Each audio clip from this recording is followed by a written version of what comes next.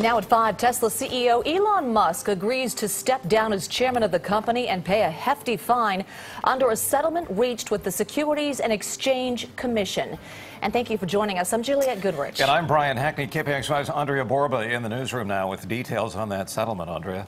Brian, Juliette, the settlement came in very quickly with the Securities and Exchange Commission announcing charges just on Thursday. Here are some of the terms of the settlement. Elon Musk will step down as chairman of the board of Tesla. He will also pay a $20 million fine. The Tesla Corporation will also pay a separate $20 million fine. Now, this all comes after a tweet from Elon Musk on August 7th claiming he was taking Tesla private and had secured funding at $420 per share. That sent markets into a tailspin. Just a big mistake, and now he's paying a heavy price.